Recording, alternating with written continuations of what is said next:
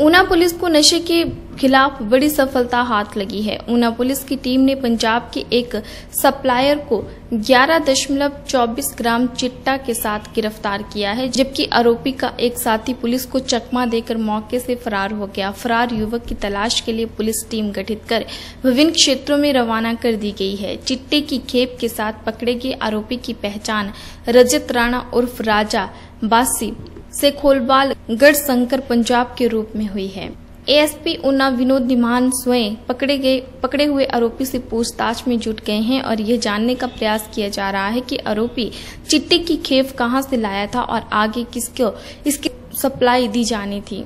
Una police ने नाके के दौरान पंजाब के युवक से 11.24 ग्राम चिट्टा बरामद किया है। पुलिस ने इस मामले में शामिल एक आरोपी रजत राणा उर्फ राजा पुत्र यशपाल होशियारपुर पंजाब को गिरफ्तार किया है। वहीं मामले में शामिल एक आरोपी पुलिस को चकमा देकर फरार हो गया। जानकारी के अनुसार ऊना पुलिस की टीम ने एसएचओ ऊना सदर थाना सरबजीत सिंह की अगुवाई में पुराना होशियारपुर रोड पर खनन और यातायात को लेकर नाकेबंदी की हुई थी। इस दौरान घालूबाल से ऊना की ओर एक बाइक पर सवार 2 युवक आए। पुलिस ने उन्हें रोकने का इशारा किया, लेकिन उन्होंने रुकने की बजाय यहां से भागने का प्रयास किया, लेकिन एक युवक पुलिस के हत्थे चढ़ गया, जबकि उसका साथी फरार हो गया।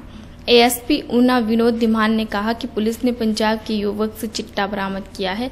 पुलिस ने मामला दर्ज कर आगामी कार्रवाई शुरू कर दी है। वहीं भागे हुए युवक की तलाश के लिए पुलिस टीमें रवाना कर दी गई हैं।